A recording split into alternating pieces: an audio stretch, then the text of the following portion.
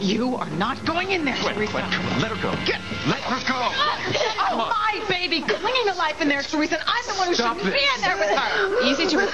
Don't even try to talk. Listen to me, honey. You can't lose it like this. Ethan, our little girl may be dying in there. I do not know why Teresa's trying to keep me from my baby. Honey, look at me. I know it's difficult. You have to calm down, though. It's not helping anybody, least of all our baby in there.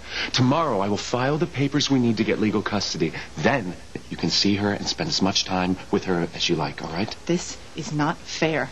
She needs me right now. I need to be in there with her right now.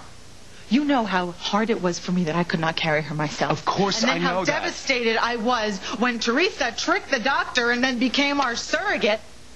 I know. And now she is compounding her criminal actions by trying to push me aside, and she's trying to pretend like she's the mother?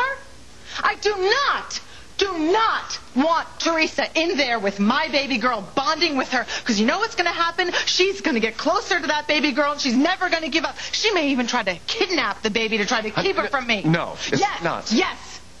When Teresa wants something, she's capable of anything. Honey, you know it. That won't happen. The baby is safe in intensive care. You know Stop. what? My mother was right. My mother knew she was planning something. Teresa wants to keep my baby from me. I was an idiot to trust her. Listen, you're not an idiot. Stop. You're just get off that whole thing, okay? Teresa just wants to be with the baby tonight, okay? It's natural. She's carried it for a long time. Think of it as a goodbye before she gives the baby to us for good. Ethan, this isn't fair.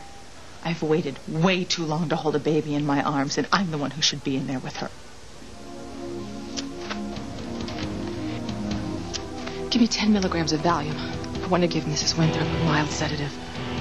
I don't want a sedative. I want my baby. Oh, you better watch out, Teresa. You better watch out. Keep her away from me. Gwen, stop it. Give me that syringe, Gwen. No. Take it. Give it to me. Ow! It's okay. It's okay. It's going to be all right. She's not going to be fully unconscious. She's just going to be groggy. Oh, God. There's a room that's empty. You can take her there to rest. This isn't over. Not by a long shot.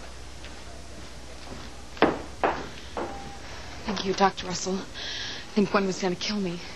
Don't exaggerate, Teresa. She was upset, and I don't blame her. She doesn't deserve to have a little girl. I mean, you can see how unstable she is. I think that's a little unfair considering the circumstances, Teresa. Can I go to her now? No, well, just wait a minute. Surely you must realize what a big mistake you are making here. This can only end badly for all of you, including an innocent newborn baby. But that's who I'm doing this for. My little girl, the baby that I made with Ethan. Gwen doesn't even know that you slept with Ethan. It would just kill her to find that out. You know what, Dr. Russell? Please stop worrying about Gwen. It's my baby who's fighting for her life in there. You don't know that. Can I go to her now?